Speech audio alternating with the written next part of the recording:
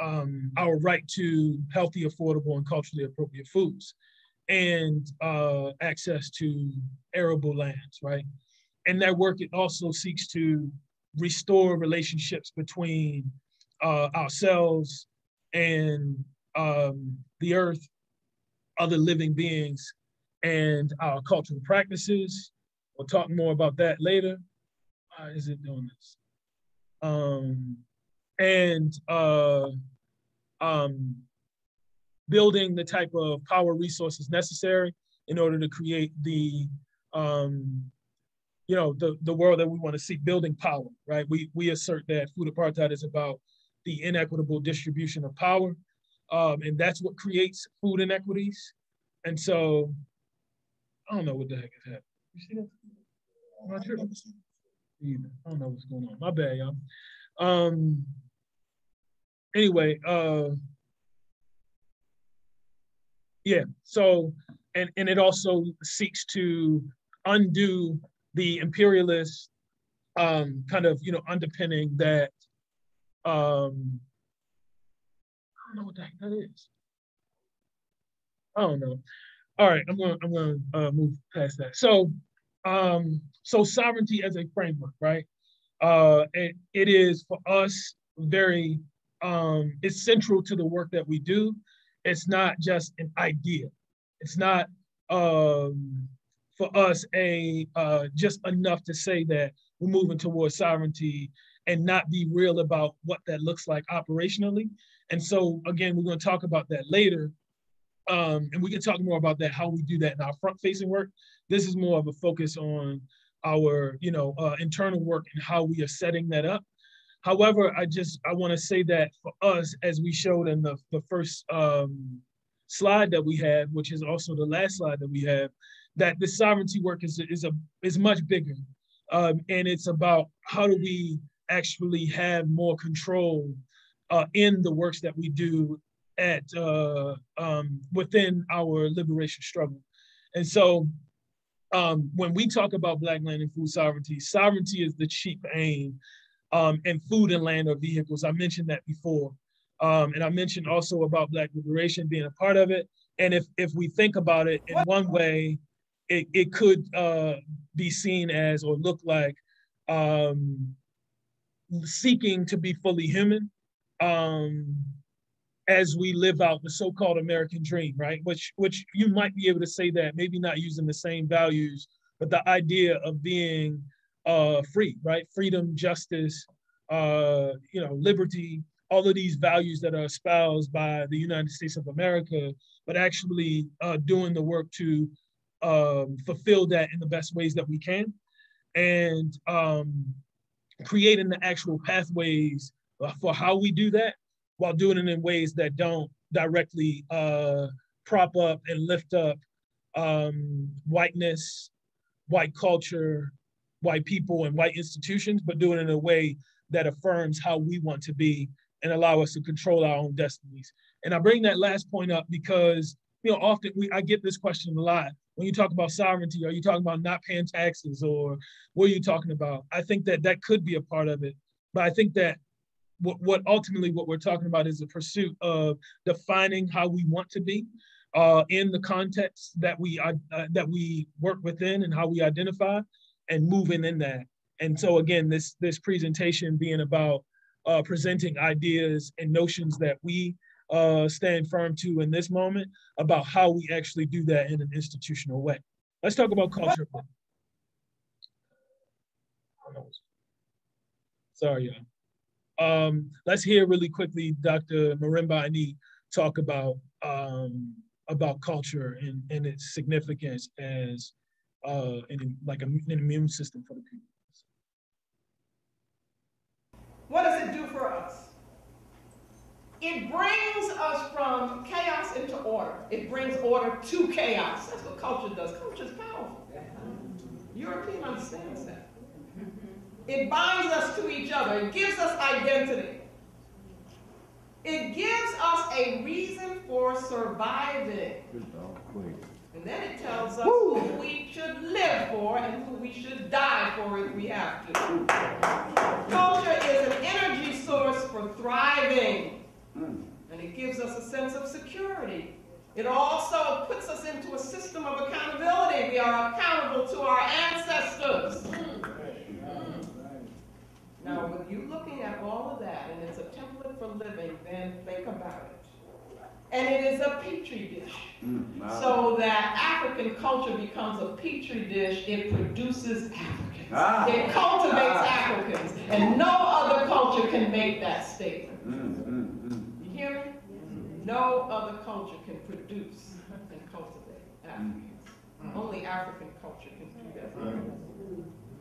If we look at culture like that and see it as a means by which a people protect themselves, then we could understand culture as the immune system of a people. Think of people as an organism, and culture is that immune system, right? Okay. Now what does the immune system do? The immune system, you have the T cells, you've got the lymphocytes, which become the warriors, right? Their job is to recognize the antigens. An antigen is a foreign body which threatens the health of the whole. And that's where you get that seek and destroy. All right? That's right. Because their job is to neutralize or eliminate in any way that disease, that poison, those antigens, those things that work against the health of the whole. Okay? Now, we look at culture as that. Genetic memory, if you read the medical journals, is connected to the immune system. They all talk about that. And I'm fascinated with genetic memory. So that there are these memory cells which carry the knowledge and information about how to defeat the disease. And I'm saying culture is all of that. Right? Okay, so what happens? You got the Ma'afa. Everybody know what the Ma'afa is? The Ma'afa is a great disaster. That's the kidnapping of us and all of that. The disconnecting us from that cultural womb.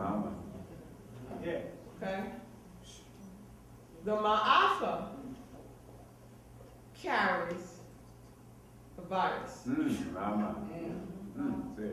The virus is the Urugu virus. See, all of this is very culture specific. This is all about us. I ain't talking about anybody else right now. I'm talking about us. When we use the term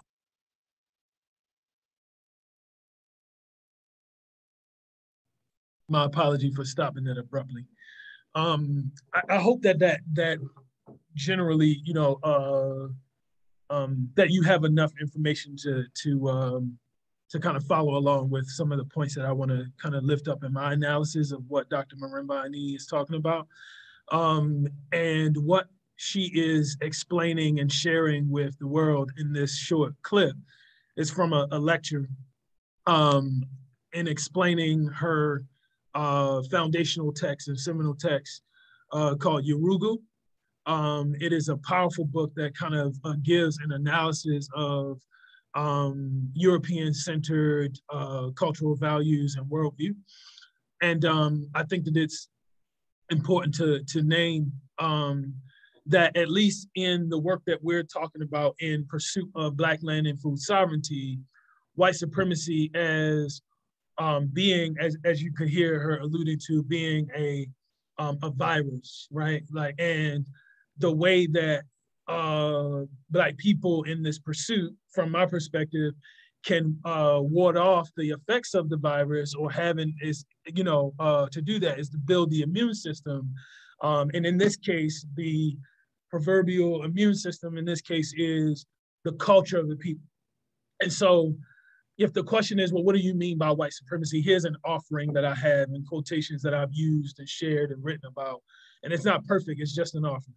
I say that white supremacy or institutional racism and oppression are the cumulative effects of the power generated by the standardization of white people, white institutions, white culture, and generally the European-centered worldview.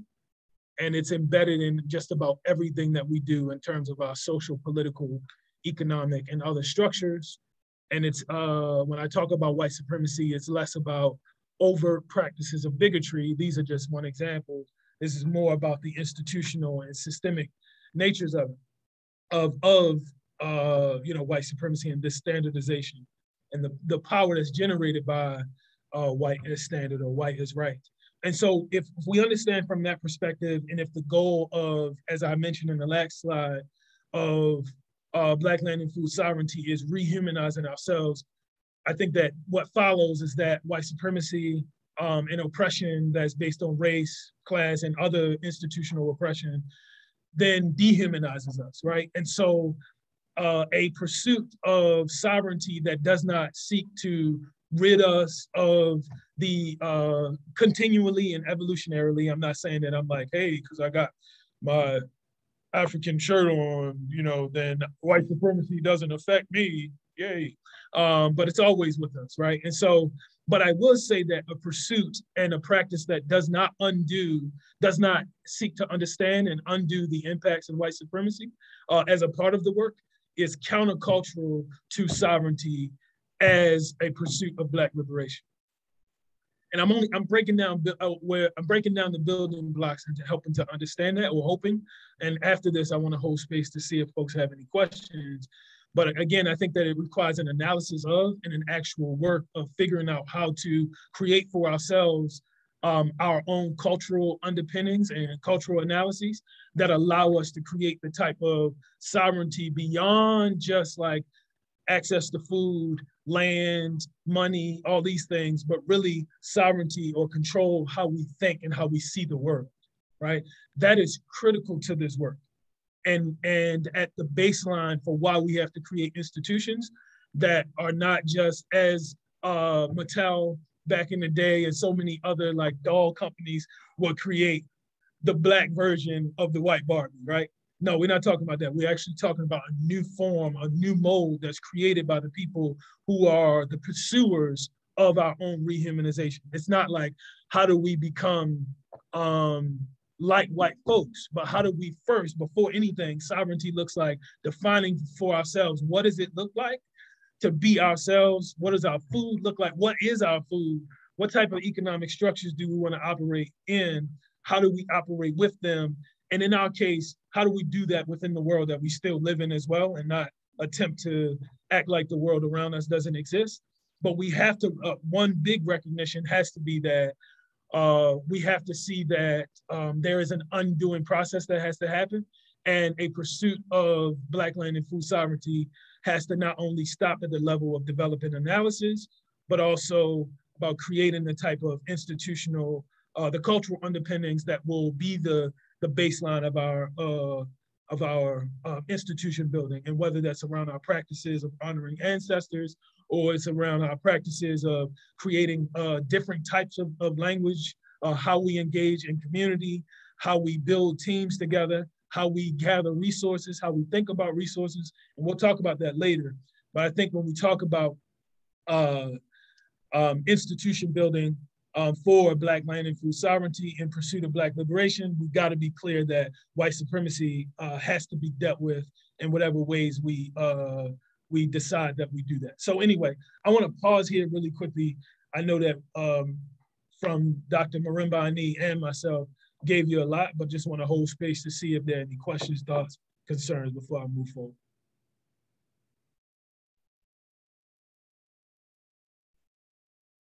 I can't see if folks are interested to share. And so if you joined after, please put, maybe put the, yeah. So. Brother Amber. Yeah. Unmute you. Can you unmute yourself, Sister Amber?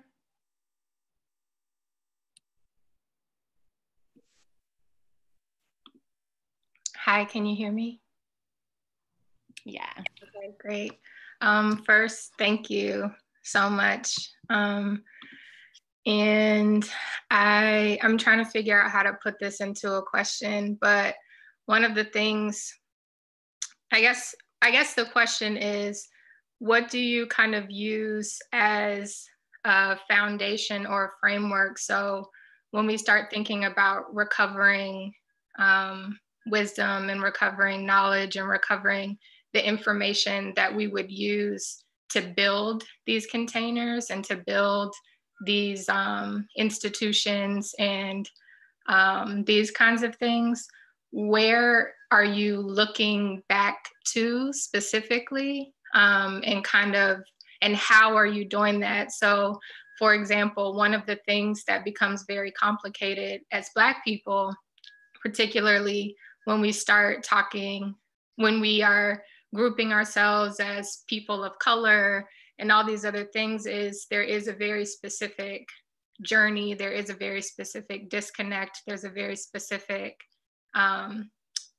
reconnecting that needs to happen for Black folks. So I wonder, is it a matter of figuring out who your what land you specifically originated from and looking back to this to then figure out what did these people eat and how did these people raise the food? How do we find, how can we find solidarity amongst ourselves as a group when there's so many differences within the group and then so much disconnection from any of that information to begin with? So I hope that there is a question in there. I just wonder if there's kind of a guidance that you use and that you offer for what should we be using to form these systems. Sure. Now, that's a great inquiry, and I heard about 117 questions out of that, which is good. And so we should definitely stay connected so we can talk more about that. This is absolutely a intro level types of, getting us thinking about, our pursuit. So I appreciate your inquiry. It seems that you are speaking to what a principle for us of the practice of Sankofa, right? Not just it as a value, but what does it look like to reach forward to the past? And for some people, it's like, how do you reach forward to the past? Well, here's how you do it. You learn about, or at least one way to do that is to consider governance structures that come from throughout the African diaspora. And I think that the nuances around how we do that, Amber, and for anybody else who favors this question, I think that it is a matter of, deciding how specific or how precise, right, you want to be in terms of learning. As Dr. Marimba Ani talks about the Ma'afa, for some people we might call that the transatlantic slave trade or what have you. But I think you're right in describing that what we're dealing with is a disconnection from who we are, i.e. the rehumanizing work that's got to happen, the restoration and regeneration that's got to happen. And so us defining where we learn those from, I let folks decide that. But the deep practice of learning about these different practices through at least for us, and we'll talk about this later, political education and community building that allows us to learn. And when I say political education, I recognize that people have different definitions of that. It could be technical skills, it could be learning from specific, political frameworks or whatever it might be. And so it really depends on who you are. We have a framework for how we do that, and we could talk about that later. But I think it's a matter of learning as much as we can. So what we try to do is look at various models from the African diaspora and defining, first getting clear about the matrix. So what are we trying to learn? What are electoral practices? What are, how do people make decisions, or how did people make decisions, and what frameworks? And so what we tried to do in what context? So one of the things that we're doing now is just like developing a study of what does African governance structures look like pre-colonial or imperialism, if you will, or I would say white imperialism? And what does it look like in terms of freedom, you know, within freedom and liberation struggles and movements, whether we're studying maroon communities or we're studying nomadic communities, pre-colonial nomadic communities, and learning about those governance structures and trying our best to connect from what those things were to what the 21st century offers for us. Because I mean, you're not going to be able to do that one for one. In fact, I don't think we want to. We want to evolve. The idea of Sankofa is to go and fetch it, right? So to go and get the lessons, those that worked, those that didn't work, and then figure out how to do that in the 21st century in ways that allow us to see ourselves as a part of that and living that out in a sense of like living ancestral glory in that same way, not just pouring libation, but being like, yeah, we actually gonna rev that up and build it up. Because who wants to do the same thing that generations in the past did? In fact, I think that's dishonoring more than honoring. But we have to have enough in our cache or our menu of options to know. So it's deeply studying liberation movements, post-colonialism and pre-colonialism to know first and then figure that out for us. I wouldn't suggest trying to find out, all right, well, Guinea-Bissau, that area was where my folks were because of genealogy and all. I wouldn't say that because me, and I'm not saying don't do that, but I'm saying like study it all within a group, not by yourself, but in a group to find out what exists, how it exists, and try to figure out how those things work for us within the context of our movement work today. That's a suggestion that I have, long-winded answer to that, and definitely open to more conversation later. Thank you so much. Karen, looks like you got your hand up. Yes, thank you. I would like to state that from what I know of living in Africa, you're absolutely right on in some of the things that you just said, particularly the issue of community building, because that's how it works there. That's how it's worked there for thousands of and millions of years. Or we wouldn't all be here right now if they didn't do that. We would be it would be a forest where you're sitting. And the other thing is, from observing the recent COP 2026. Do you have a question? Yeah, well, I just wanted to say that there are contemporary youth environment groups around the world, many in Africa, that can assist you with information and connections there, and that your communities are both urban and rural communities to just do the same actions. I've lived in Kenya myself. So Karen, real quick, again, do you have a question? I did ask a question in the chat, which is, does your organization have a way of vetting local, state, and federal candidates to align with your goals? Gotcha. Thank you for that. I didn't see the chat. I appreciate that. So, yes, we do. I mean, it is one that I wouldn't consider as a formal vetting process. However, we do have more of a process, a way of vetting people who are direct partners and contributors to our work. And we do that through a series of vetting levels, if you will.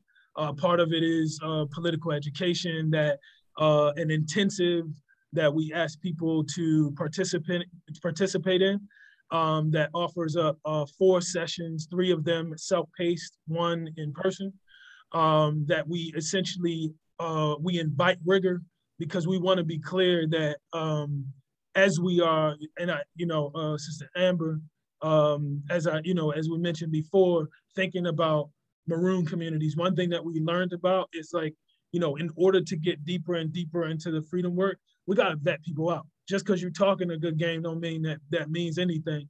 And so what we try to do, try our best, is have these layers, or if you will, in other contexts, rites of passage to connect, right? There's the public facing work. There is the next level of figuring that out. And then it's the figuring out where people are and who they are, institutions and the people within those institutions. And we're very careful about how we do that.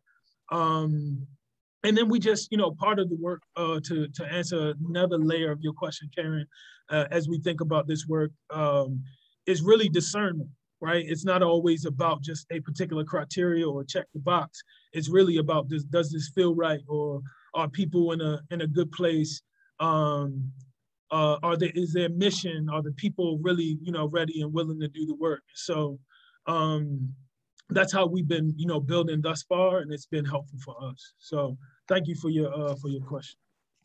We want to move forward really quickly, just so that we go forward. I would just say I don't want to keep move us along too slowly, so that Brother Lee and then Sister Teal can move forward about how we're living these concepts out. But we say that, the building blocks of movement are relationships, right? And so our work is about building relationships, and how that happens is through, some of that is through the vetting process, but deep one-on-ones, really seeing folks as human and not seeing us as, seeing people as utilities. So spending time, building relationships, authentic ones, at least that's what we intend to do.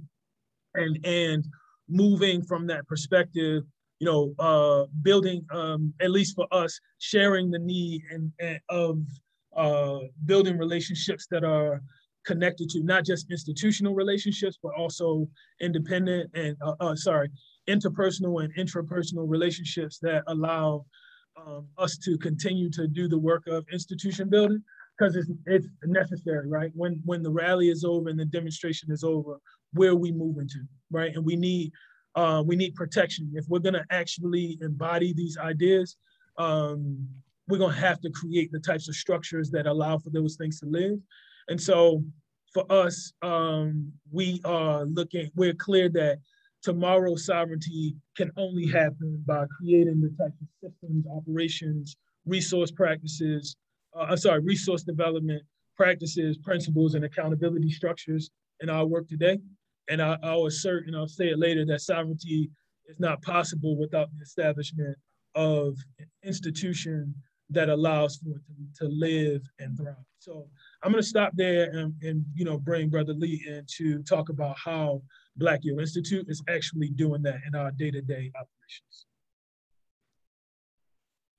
operations. Peace, y'all. Hope everybody can see me well. Sorry about the hood, it's a little chilly in here today. So I am Brother Lee, Director of Operations and Culture at Black Yield. I'm excited to talk to you all about the practice of operationalization. Talk about a tongue twister. Operationalization, but really talking about it as a concept or methodology, if you will, generally, but largely inside of our liberation. So I'm gonna go ahead and just jump into it. Okay, so before operations, I want to offer up the perspective of clarity, right? So before anything is built, and operations being the understanding of how the ins and outs of our organization works, how the different mechanics work, what wheels turn what, and what's connected to what. But before any of that can be built and talk about being managed, we have to talk about clarity, and we have to talk about getting clear about what our organization will necessitate. So what exactly does our organization need? And I lifted up the severity of clarity is heavily based upon the time, energy, resources, and relationships that are all connected. Moving into the space without being clear about the things you want to build and what you're hoping to your purpose, what your goal of your organization is going to yield wasting or losing those resources of time, energy, of resources and relationships. So wanted to lift that up on the front end. That'd be great. Yeah. I'm just listening along to something. So how do we get clear? So one way we get clear about what our organization wants to do or the goal or the purpose of our organization. So we ask questions and be asked questions. Ask questions to your peers, ask questions directed to those that will be affected by your organization or those of whom you are working with. In addition, be in community. Be in community. I think that's something that's often overlooked or undervalued. However, the time we spend with community, I think we learn a lot more than we'll learn with the assumption or moving with the understanding that we know a better way to do things. So I always want to say engage with community. And Brother Eric just actually talked about research, but Sankofa, which is the idea, which is the methodology of going to fetch, but go and fetch all the understandings of your organization. Look at those whose shoulders that you'll be standing on. Look at the organizations that have come before you, how they work and how they didn't work, and learn from those as much as you can.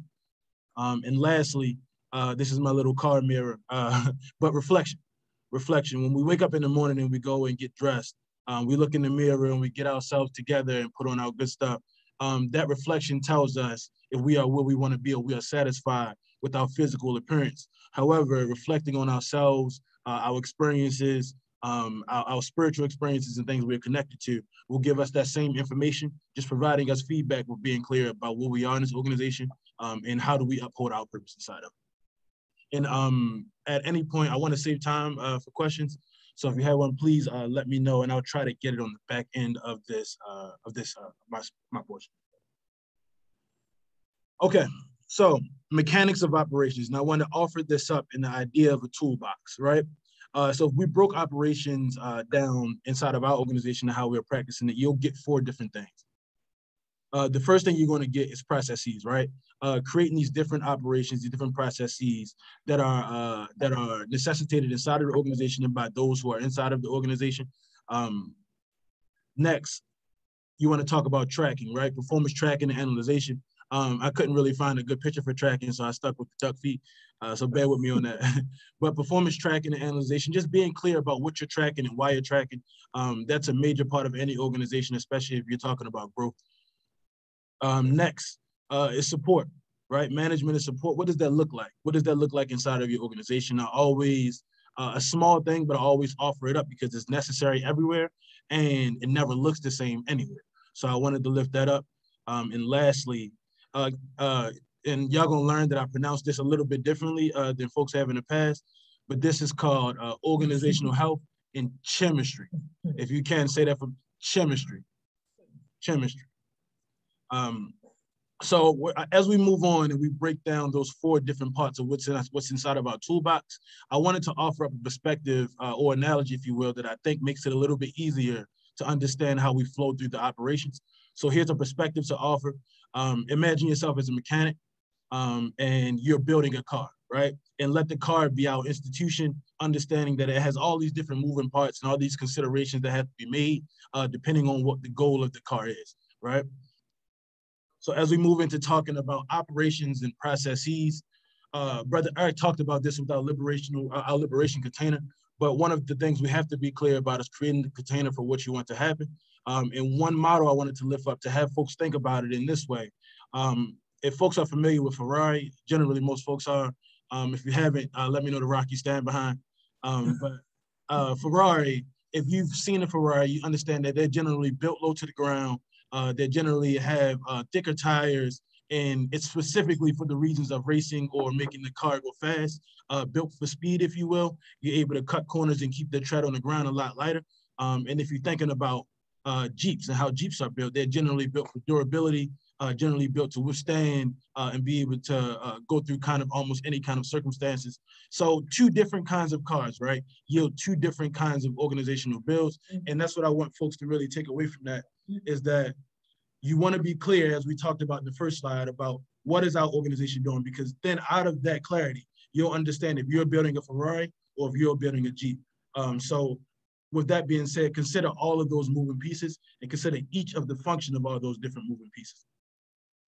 Now, what does that look like in our work? What does it look like in the context of our liberational work?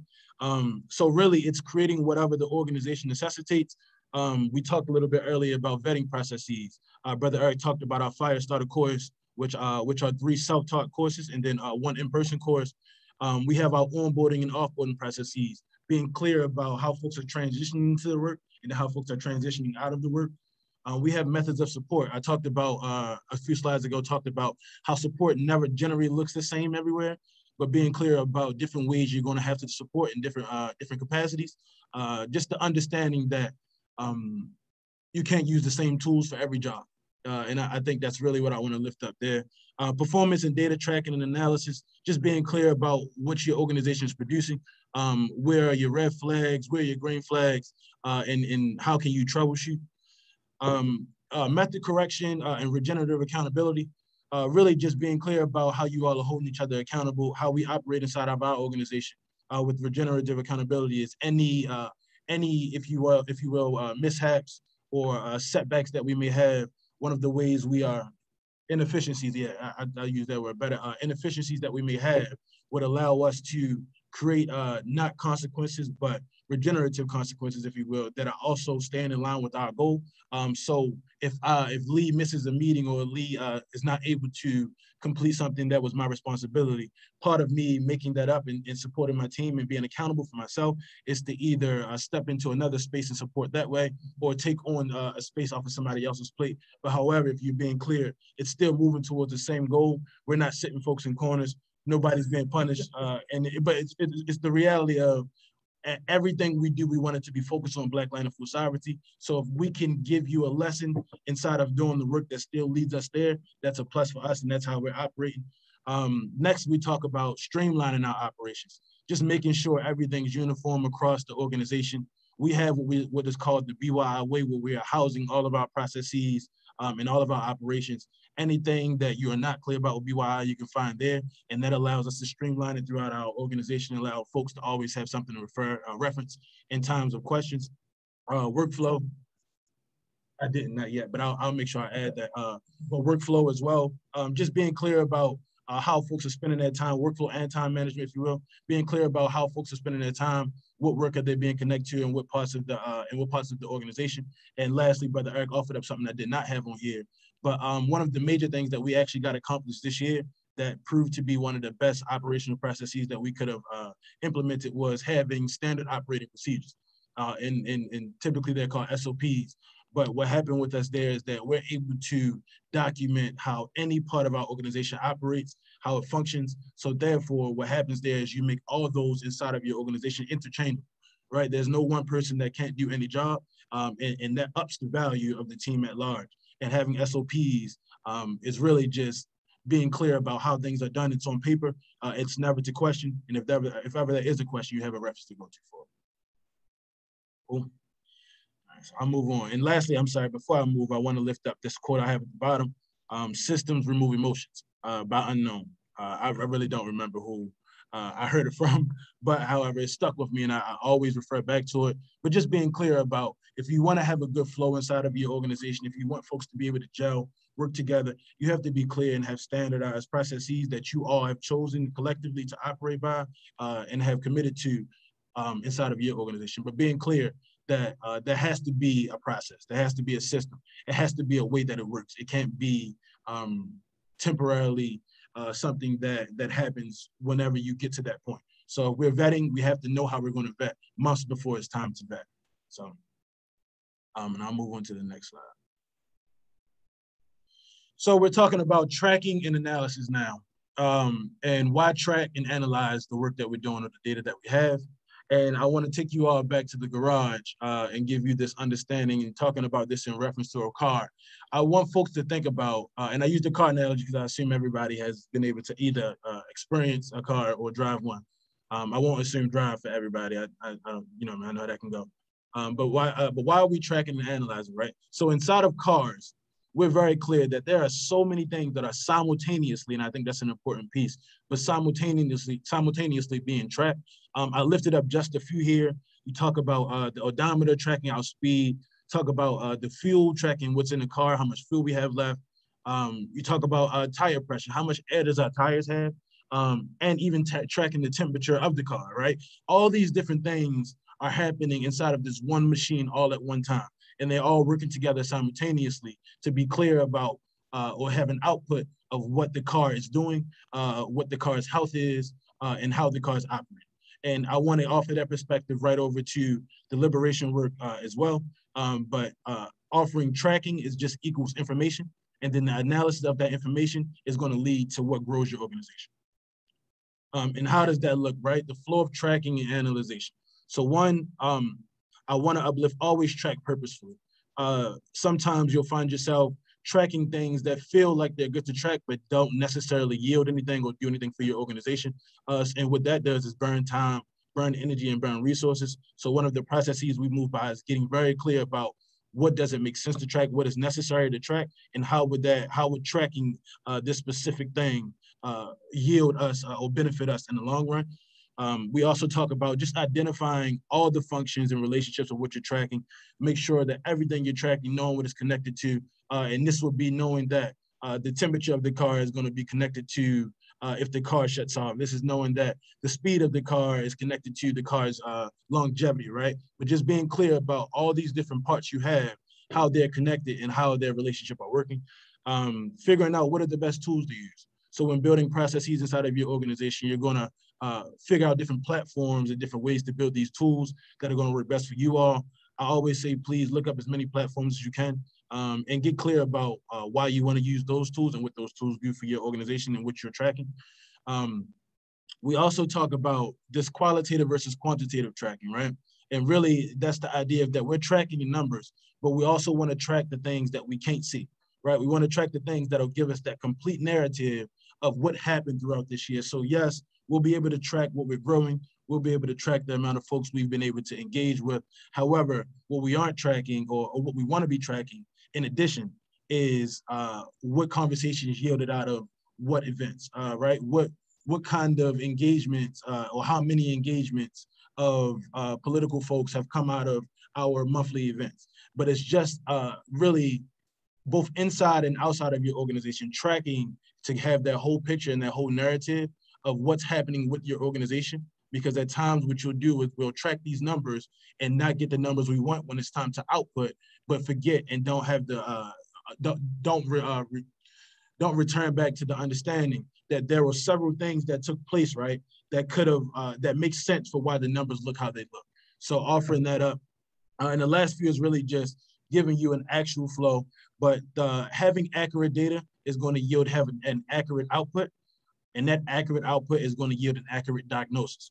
So as long as your data is correct, all your tools are tracking correctly, you'll get the correct output of what's happening in your organization. And then from that, you should be able to identify red flags and diagnose any issues that you have. And as long as that process is correct, any diagnosis you have should yield an accurate solution. So that should be a clear-cut understanding of what options do we have as far as solutions to fix the problems that have come about inside of what we're tracking and what we're analyzing. Okay, and I think I don't have much left for folks. About 2 more slides left, so bear with me. Next piece I want to talk about is the management and support. One of my favorite pieces, if you will. Very, very big on knowing your personnel inside of your organization, being clear about who you have, who you're working with, strengths, weaknesses, how to grow folks, how to hold space with folks, but really doing that job of deepening your relationships and building with each other. Being clear, and I'll offer up this image, being clear that everybody has a role. Everybody has a role, and part of your role as tracking and managing these folks and supporting folks is to understand all of their roles as if they were your own. So I offered up this picture here where you see a NASCAR pit. And those who are fans of NASCAR or understand NASCAR, inside of the pit, they maybe stay here for under 60 seconds, right? It's very detrimental to them. If they stay too long, it'll get them out of position in the race. But as you see in this picture, everybody has a job. Everybody has a job and all things are going at one time.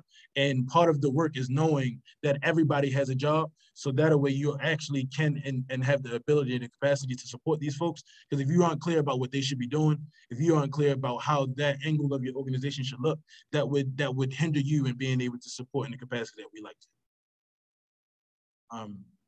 And a quote from a handsome brother here, in order to provide support, you must have the capacity to identify the problem. Lee. But management and support, right? So management and support looks like both individual and collective. So individually with staff, being able to connect with folks, being able to build those relationships, but also have that actual agenda to break down, spend time with them, and go deep into what their role is, how they see themselves in their role, and what the support look like for them, not what you think support looks like for them, but actually getting it from them.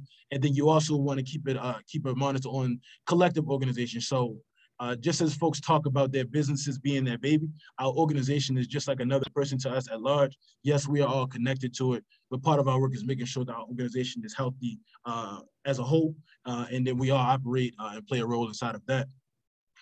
Management support also looks like just periodic workflow tracking.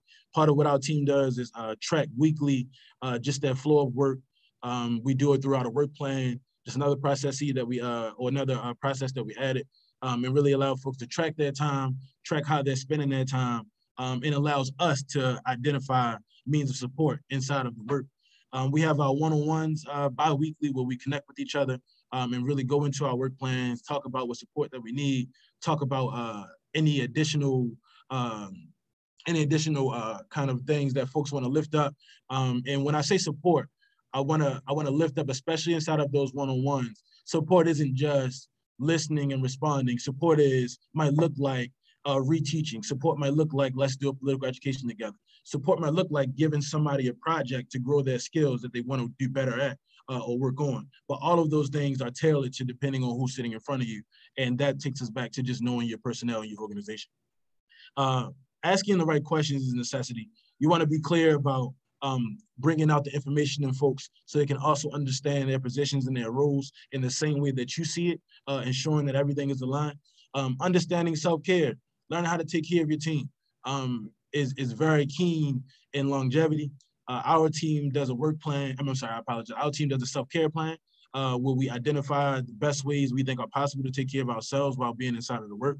And we operate by that year long and revisit and continue to make adjustments where we see fit. But it's a very clear understanding of ways to take care of ourselves, knowing that this work is going to tax us and take a toll on us.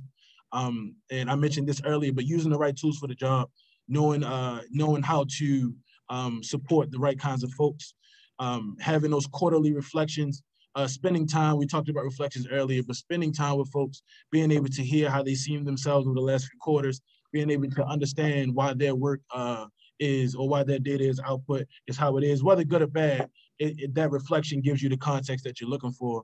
And we talked about method correction, and we uplift celebrations inside of our work. That's part of the support as well. If you are disciplining inside of your organization, and however that may look for you all, it is imperative that you celebrate folks as well. It has to be a balanced scale, and folks have to understand the means of what it means to be supported, but also be corrected. And lastly, I want to lift up this understanding of siesta. And I'm not sure if folks are familiar with siesta. And for those who aren't, siesta is something that I personally experienced inside of Europe in 2016 in Spain. And folks were, I went to a bodega around maybe noon in Spain, and I got to the bodega, everything happened to be closed. And that threw me for a loop because I'm from Baltimore City, where you can go to a gas station in the middle of the night. But the understanding that was taught to me was that inside of, in Spain, they spend from 12 to 5 p.m. or 12 to 3 p.m., I'm sorry. They spend time with their families and just pretty much regenerating themselves, getting the support they need, and just even having time to eat. But in that time, everything is completely shut down. Nobody's working. No grocery stores are open. No bodegas. You're not getting gas. None of that has happened. Everybody's home. And to see that implemented that large inside of a whole city, and I'm sure it goes further than that, but I experienced the whole city being that way, is something that I thought would be major inside of our organization, to spend some time at least once a week where we are doing a siesta, which means do whatever it is that might support you or that you feel like might be beneficial to you. Sometimes it's spending time with each other and just kicking it and building with each other, playing some cards. I'll light somebody up in spades, and some of y'all play spades, or playing some cards. Or it might look like folks just going home, spending some time with their families. But we ensure that we have it. We do it at least once a week, and it's for a whole day. And the last thing I have is that word I taught you all about earlier, chemistry, chemistry 101. But for me, I want to uplift that this is understanding the interior design of your organization, just being clear about how does all this stuff on the inside work, right? How does it all gel together? How are we making it all work together? I used the inside of a Bugatti. I just thought it was a really nice car. But the inside of it, as you can see, just supports each other. The understanding that it's going for a classy luxury look. You have your leather seats, you got your cool vents and things of that nature. But imagine that as the inside of your organization. You have this container now, right? And you need to figure out how to stock that container and make that space for those things to continue to happen, for growth to continue to happen, and for folks to continue to build with each other. And a guide, a chemistry and liberation guide, I want to quickly lift up is just thinking about sustainability, having these collective workspaces, having what is called liberators zones from Dr. Ed Whitfield, Dr. Ed Whitfield, where you talk about having space for folks to just be and be corrected if need be. Energy reciprocation, ensuring that folks are reciprocating the energy that you are putting out into each other. You have to pour into each other's cups. It's a major thing. Building relationships, you want to deepen your relationships.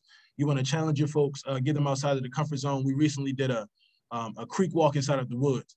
And our folks consist of folks for all different ages. And the creek walk turned out to be something that we were all able to lean on each other, completely uncomfortable, but definitely an experience that I think helped us grow a lot. That collective performance and skill building, and also part of our relationship building that happens at our annual retreats, which one, we have a mental health retreat directly aligned with being able to take care of ourselves and take care of our mental.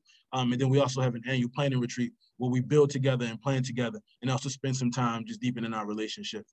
And last few things I have is political education, just unifying the language, why we do what we do. We also, I lifted up celebrations earlier before, but we do monthly and quarterly celebrations. We do monthly gatherings with each other.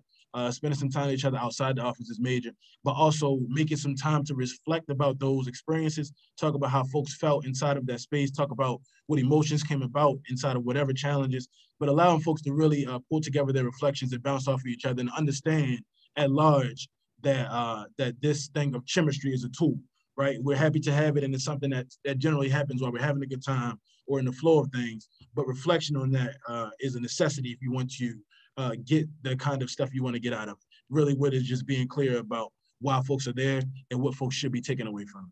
And lastly, outputs you should see from this guide is just different areas of growth, areas of mediations where you can get folks to work together differently or work together better.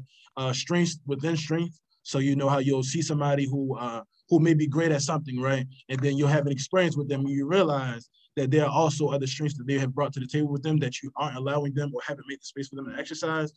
And what we want to do all the time is putting people in the positions they are to win, right? We're not asking trees to leap, right? We're not asking frogs to stand straight up and for years at a time.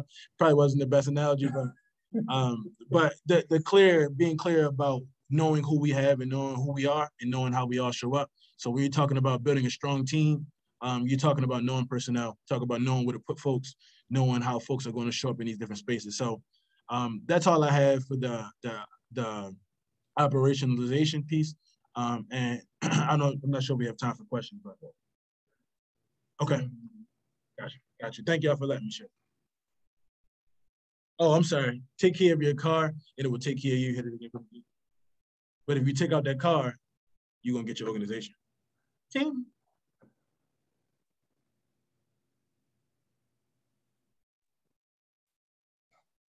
Well, thank you, Brother Lee and Brother Eric. I'm grateful to be on the leadership team with y'all.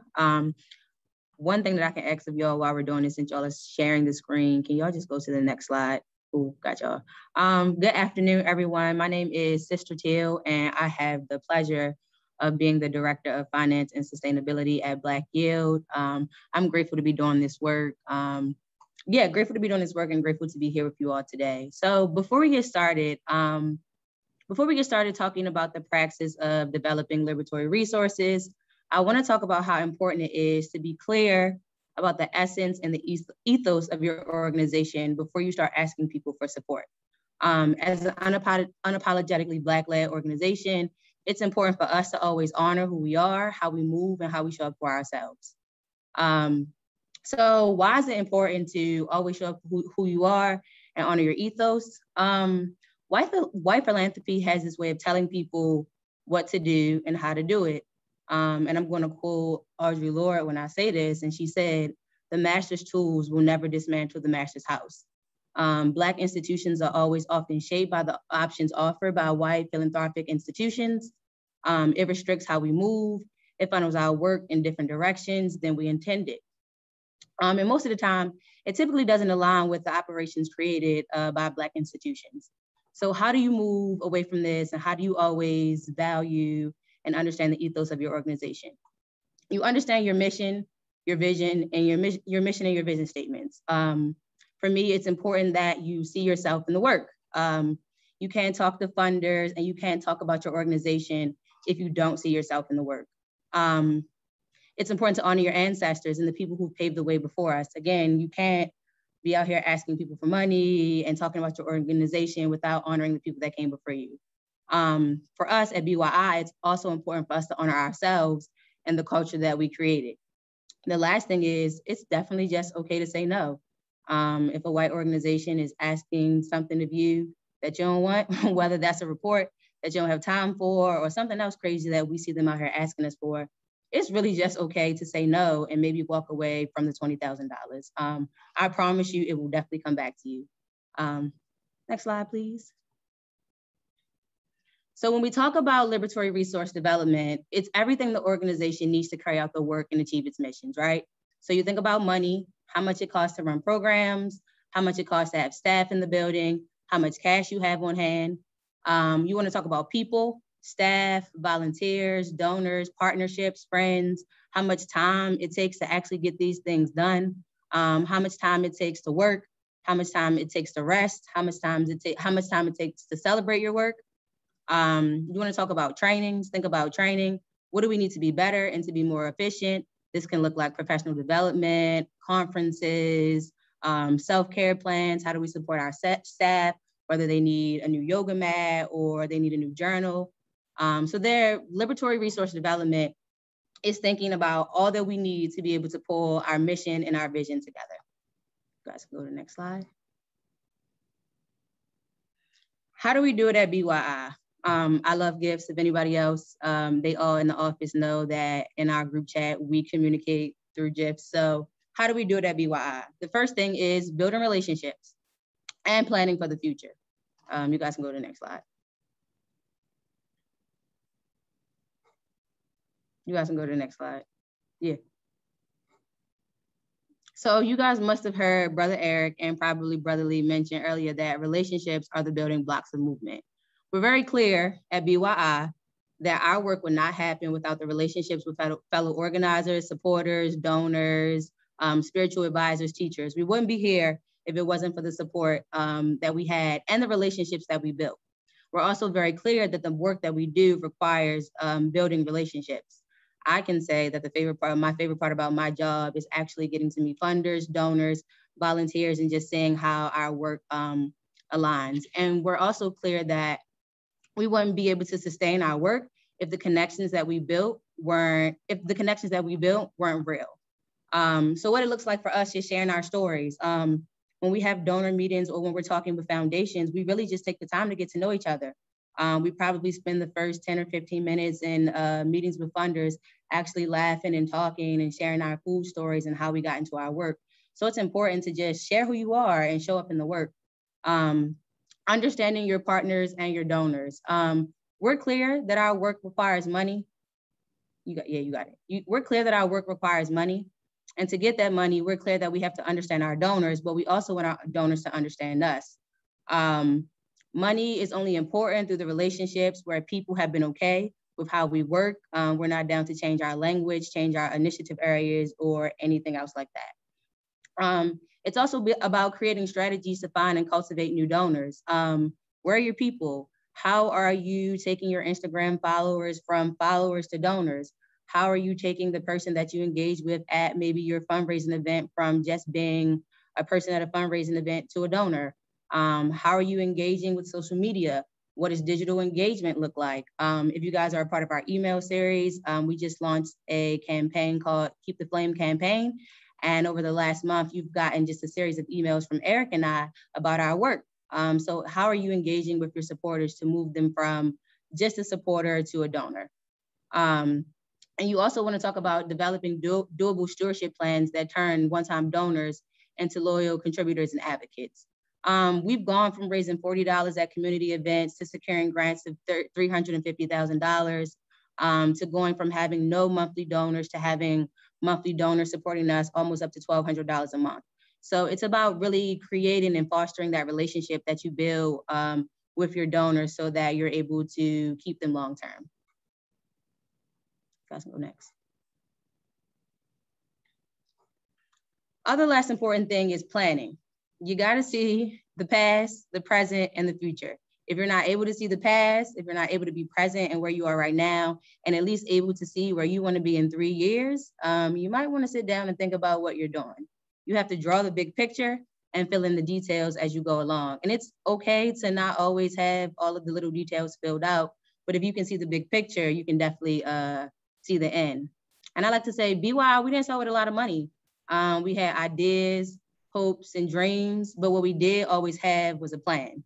Money only came after we were clear about our relationships that we were building and very clear about where we were going. Designing liberatory fundraising strategies. What I can say I appreciate about my job is looking at fundraising and the way that it's been and how wide it's been and being able to undo that. And yeah, just being able to undo the way white people have been fundraising. So before it was just directly asking people for money, not building relationships, but I'm able now to see how important it is to build those relationships to get us where we need to be. Another thing, lay out your dollar goals and all of your efforts to achieve them when you're planning. I literally mean lay out your dollar for dollar goals.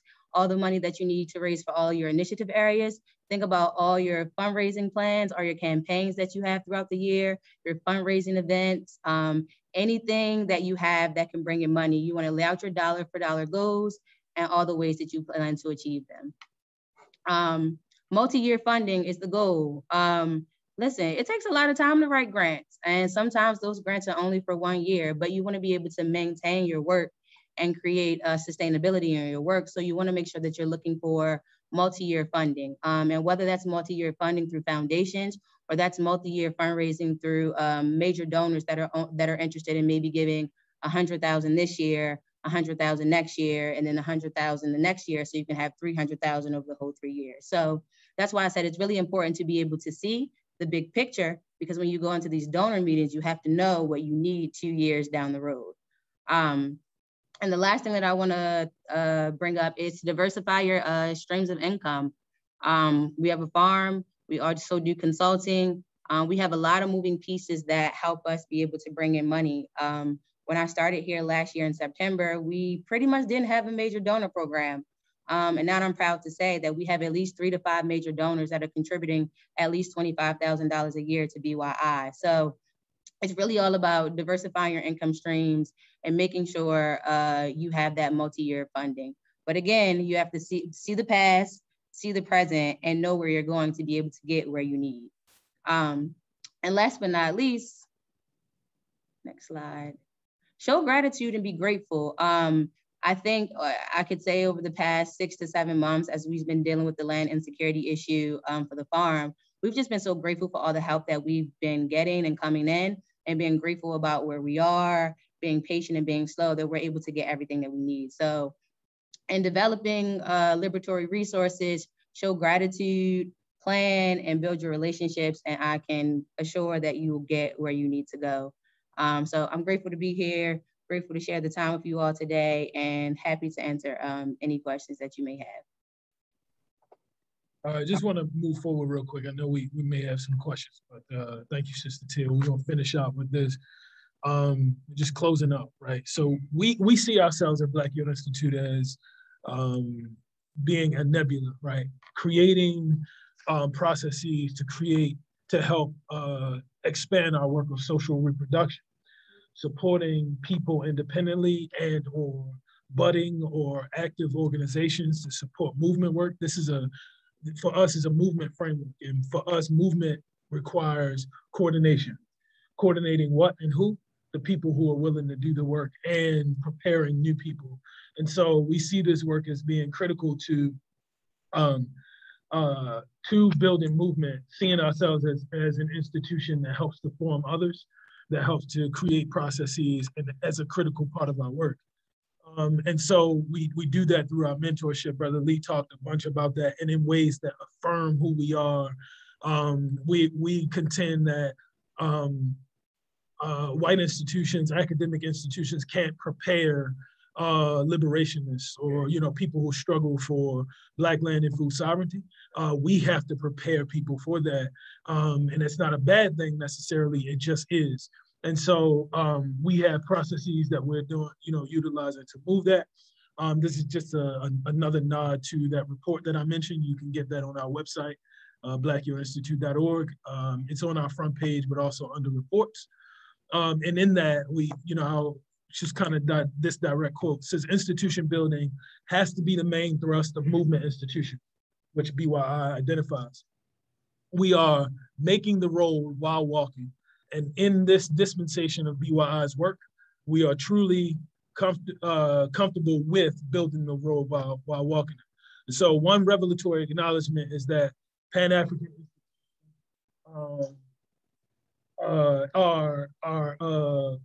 build power, and we have to be okay with that. And so,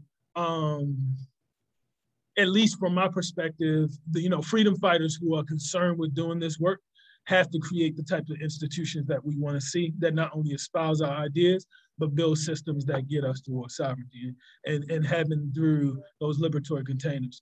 And so our thought is to be able to contribute largely to the work by helping the process of social reproduction, and when we say this jokingly, but that allows us to support the larger work that's happening from a Pan-African standpoint, and that puts us in a position where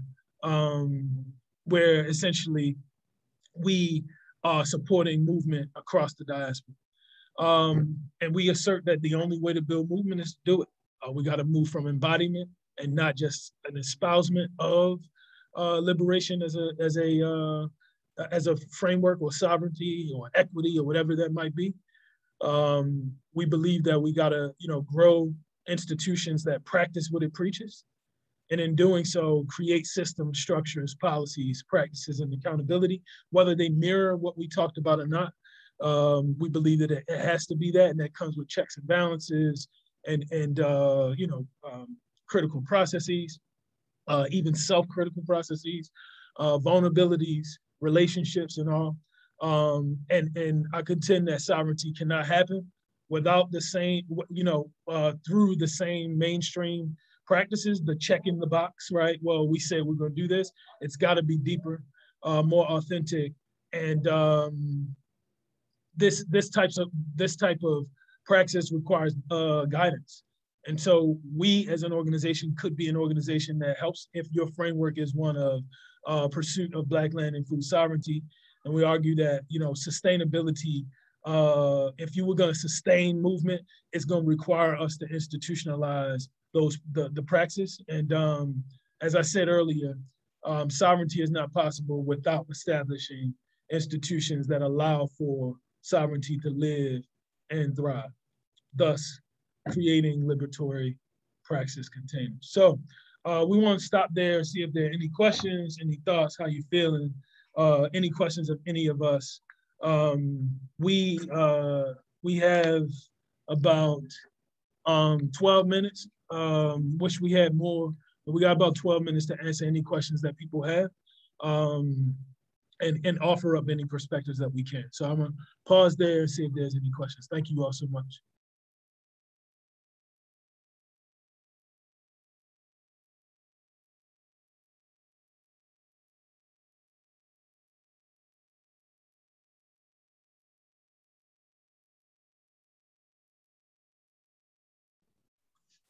Brother Lee and Eric, can you guys see the questions in the chat? You're on mute. I see the last one that says, I'd love to hear more about how accountability looks in BY or Black Yield, and whether there are improvements you think still need to be made to those practices. I see that question. I can start with that. So I think to answer the question directly, or the second part of the question, I think it's been alluded to maybe, but I'll say it directly. We're always in a space.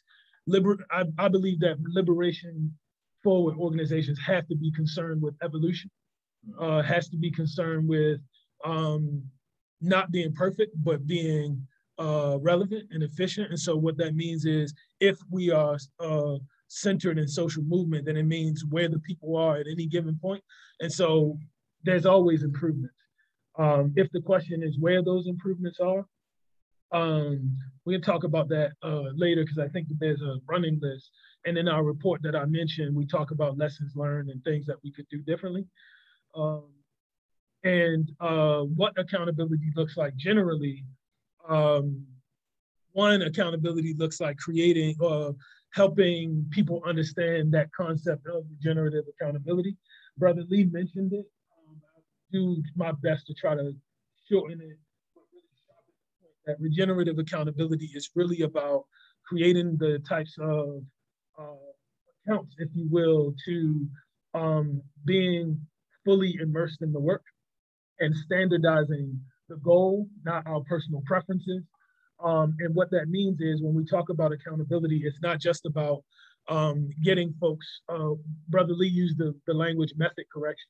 And when we talk about, well, that was an ode to some of the work that we've done in learning more about governance structures, learning about Black Panther Party for Self-Defense, method correction coming through a justice committee where people, council elders, the way that we talk about it, to learn what the challenge is.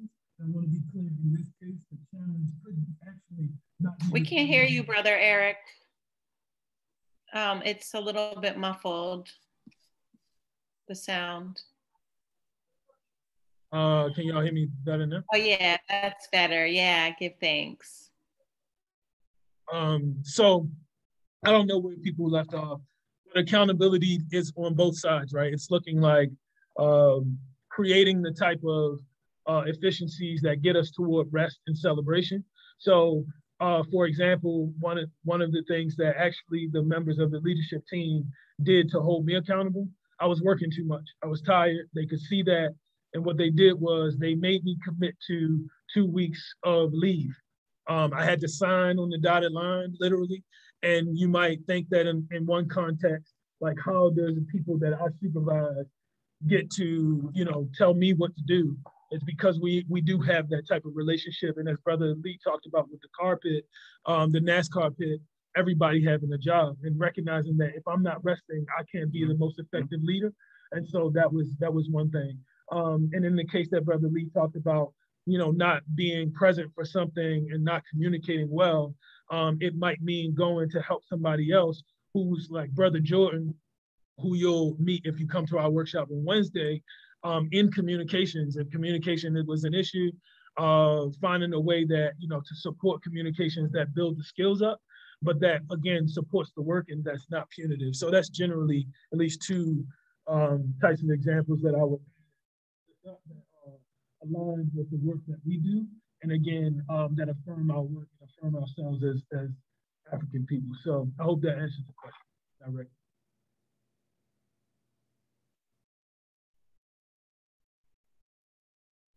I don't see any other questions right now.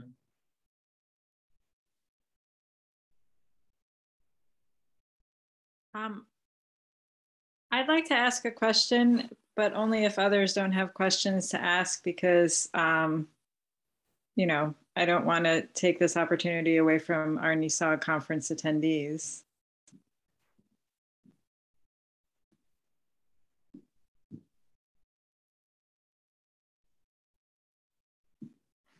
I'm just going to go ahead since there haven't been, no one shut me down yet, but this was an amazing session. I feel like just this offering is such a gift. I said that in the chat, such a gift to our attendees who want to start their own organizations.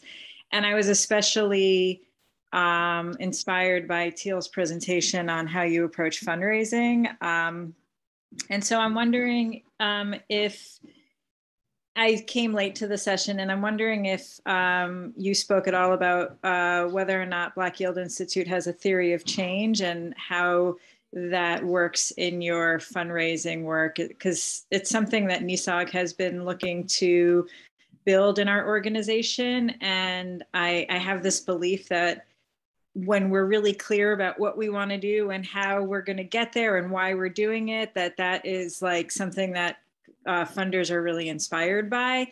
And so I'm wondering if you could speak to Black Yield Institute's theory of change, if you have one, or if you use another kind of tool that you use to communicate to your funders exactly like how your approach is going to get to this vision that is on the screen right now. Yeah, I can offer up something, and also Brother Eric, feel free to jump in where you are. I wouldn't say necessarily a theory of change, but like I said, we are very clear around what we want to do. And when we talk to funders, we make sure that we tell them what we want to do. And even when we have pushback around necessarily changing our initiative areas or being asked to do a different report than what we agreed to, we really just say no. So I think, to answer your question, no real theory of change, but just like being very clear on where we want to go, and collectively as an organization being on the same page. So yeah, that's what I can offer up. Brother Eric, or Brother Lee, if you have anything.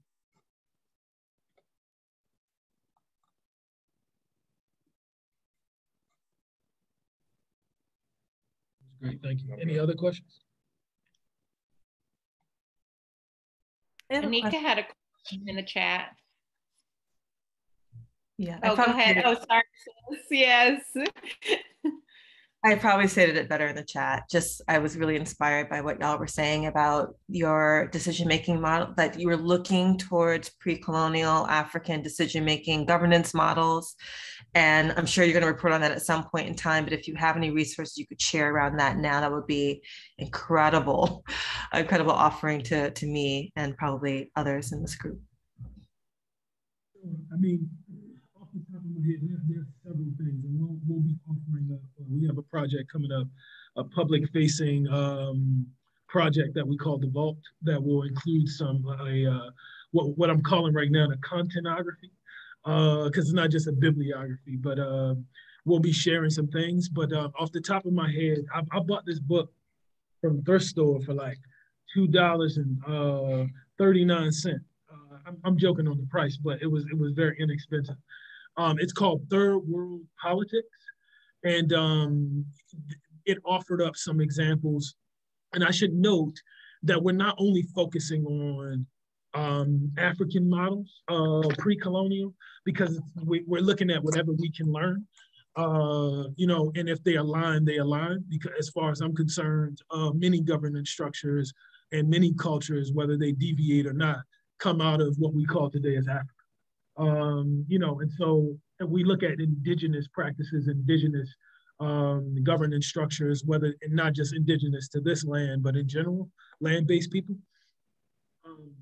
But in addition to that, when we are looking at African diasporic examples, there are tons, and I mean, like, I couldn't even think of one off the top of my head, but we look at from anywhere you think about the disbursement of African peoples throughout the world, and specifically freedom struggles, we're studying, right? From the Yaripuna peoples of Honduras to Campesina communities in Brazil and Suriname, descendants of Maroon communities in Suriname, Colombia, to examples of eco-villages on the continent of Africa, to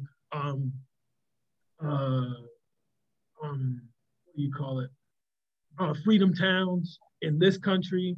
So we're trying to study as much as we can. If we're gonna move toward liberation, we're gonna learn from the liberationists themselves. even if it comes from secondhand through a historian, and try to filter through as much as we can, and or direct. So that is that's what I can offer up. But a follow up from here, I could give more, and we can be. I think I had it in one of the slides, but we can be, you know, connected. All right, here we go. Here, any social media, you know, any of our social media sites, our general email info@blackyield.org, or following up by learning more information generally, and then precisely and specifically can reach out to that email address and connect with us if you're interested in, you know, learning, like not just learning more, but figuring out how we could offer consultative services or just one-on-ones and just connect. We don't, you know, participate in the brain harvesting. We don't do no brain picking, but we can build relationships. So we can do that. And we're open to building relationship and sharing info. So.